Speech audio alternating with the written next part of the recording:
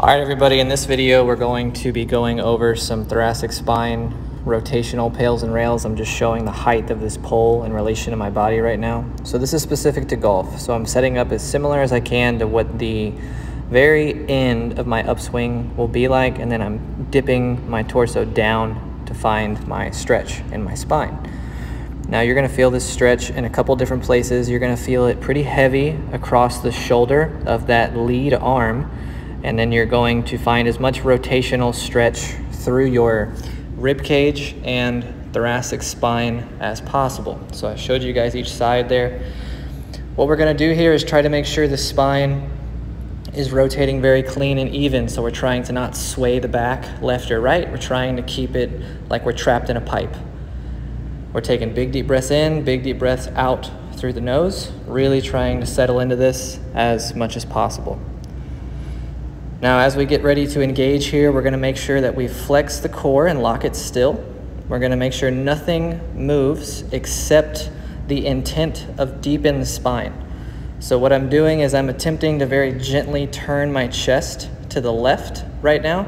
So I'm fighting against the pole that's stopping me, and I'm building up tension as I'm continuously trying to rotate more and more to my left. I'm flexing my legs, my core, my lower back, my upper back. I'm gripping the pole. I'm trying to keep everything super solid.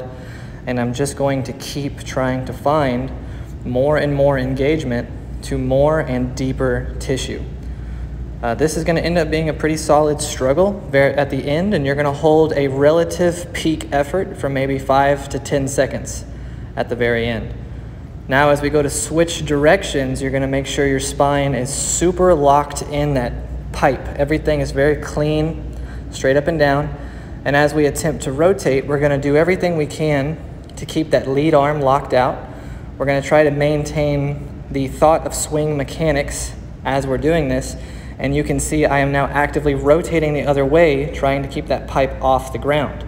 So now all the muscles on the opposite side of me are working extra hard. That regressive tissue is firing.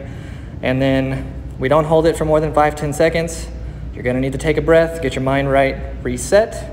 And now you can see I'm able to actually sit my hips farther back. My shoulder is able to dip farther down. I have a noticeable difference in range of motion.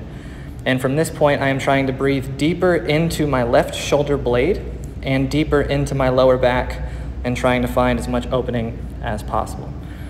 So you will do that on both sides, and you will make your shit work nice. Let me know what you think, guys.